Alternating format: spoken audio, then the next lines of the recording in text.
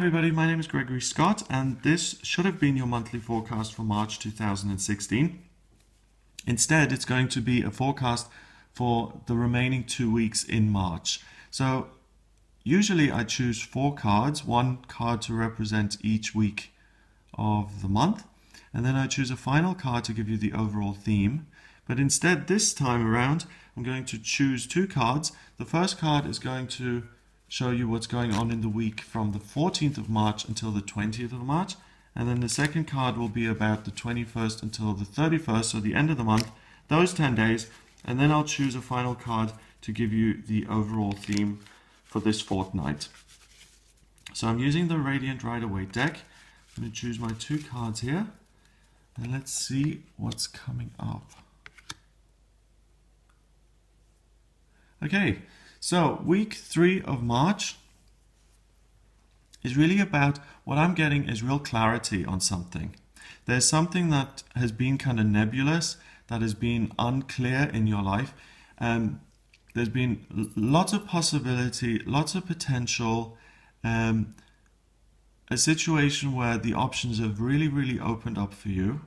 And what I get in this 3rd week of March is that, first of all, your vision clears. You have a much sharper image of what is going on, and what that does is it allows you to make a decision, and the decision is about, do I stay or do I go? So the things that have been unclear, uncertain up until now really come into focus, and you're able to choose.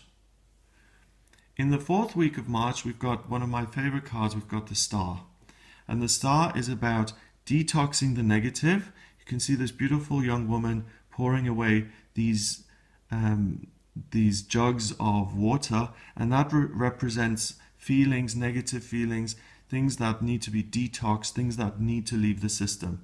She's vulnerable, and by doing this kind of cleansing, this healing, she's really able to become vulnerable and let her real light shine. Got these stars. So it's about meeting or kind of fulfilling your potential, but it's also a great sign for hope for the future. So this decision that you make, this clarity that you have in week 3, really allows you to, one, feel better at the end of March about what's coming up. You have hope for the future, there's light at the end of the tunnel, and really you're able to let go of some of the negativity that may have been around at the beginning of March. So you really end this month on a high note. Let's have a look at what the overall theme here is. And it's the 6 of Cups. And what I'm getting for this card today is letting go of something that you really loved so that you can replace it with something better. That's what everything is about here. This card, first of all, the 8 of Cups, someone is walking away from something that seems really good to pursue something that's uncertain, but that will be even better. There's no certainty involved here, okay? Things become clearer and things look up, which means you're walking into a brighter future. This card, the right way around, represents a real connection with something, a heartfelt meeting of the minds, meeting of the souls, and something that you genuinely extend yourself towards, and something that you genuinely love.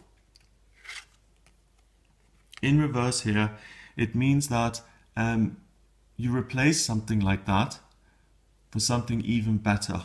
So really have faith, trust that in your life the best is yet to come, that these last 2 weeks of March are really important, and really it's really a fortnight of seeing things for what they are, seeing them much more clearly, having positive, beneficial outcomes as a result of that, and letting go of things that do not serve you and embracing the things that will serve you in future.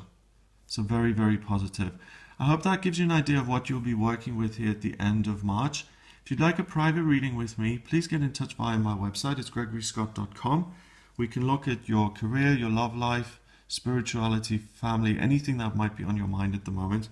Please remember to subscribe to the channel, and I'll be here with you for the daily tarot readings and for the monthly astrology readings.